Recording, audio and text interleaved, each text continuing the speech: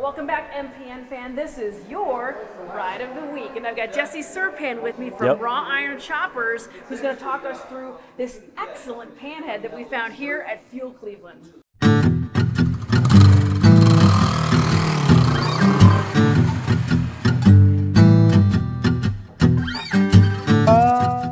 With CanDo, you can do diagnostics with confidence. So how's it going, guys? This is a 1950 panhead. All the chrome shiny stuff is all nickel plated. So we kind of wanted a little bit of retro look. I know you kind of said it was like somewhat modern, but also it's like old style steampunk. I built this bike 10 years ago for my dad, just for fun. And he was really into deep sea diving stuff. He's not even a diver or anything. And he's like, he's just yeah, he was, his fantasy life. I don't know what that was. And it came out of nowhere. It wasn't like a childhood thing, you know.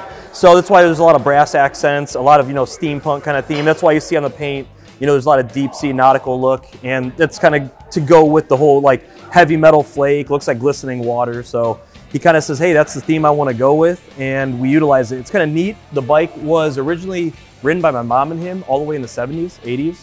And then it kind of sat, he got a newer Harley, cruiser. And I said, hey, can I just chop your bike? He's like, sure.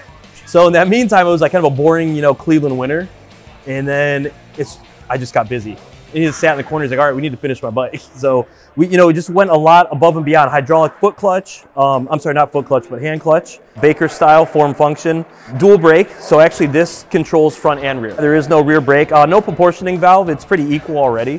Motor, nothing really crazy done with it besides aesthetics. The SU carb on it, kind of just for that antique kind of look for it. Original wishbone, 50 frame, but we raked it out to about 40 degrees.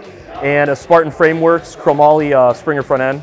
So just kind of give it that steampunk feel again, kind of with that. So a lot of one-off stuff. Like these were our grips for a line we ran for a while. This here, our riser set up for Springers. We kind of ran for a limited run, so things like that. But just a real simple bike, just fun to ride, cruise, and like we live in the country out east and past here. Just fun. I mean, you're just cruising 35 miles an hour, and it's a good time, Well, it's definitely a head turner. Our entire staff has already been drooling over this bike, particularly as you've already mentioned, the beautiful paint that you've put on this bike and all of these details, all this level of fit and finish. I love the little octopus on the shifter. It's just got great style to it, great little details, but all surrounding the heart and soul of this 1950, you said, panhead engine. So that great Harley power. Speaking of, did you do any engine work on this? Just mild. I mean, just, refreshing, new heads, rings, things like that, but nothing like, high-end stuff. Because my dad's not a horsepower freak. I'm the one that wants all the built motor stuff. So he's like, I just want it mild, things like that, you know. He's like, I just want it to be reliable and to run. Yeah, exactly. And then like, you pointed out the shifter. That was one thing, is we ran it through the mechanical brake linkage setup.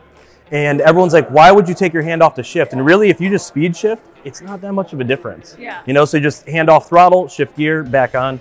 We just kind of wanted things kind of ass backwards. People didn't get it at the time. It was a lot before social media. So people were like, why would you do that? Now that's like a common thing. I've seen that on like 6 other bikes, so. But it's a good time. It was a fun bike, and it's neat that it's an heirloom. That's the one thing is, they had it before I was around, and then, I got to re-chop it, and we had fun with it, I love that. I love that it comes from your mom and dad, and then was reconfigured into a heck of a Father's Day gift, it sounds like.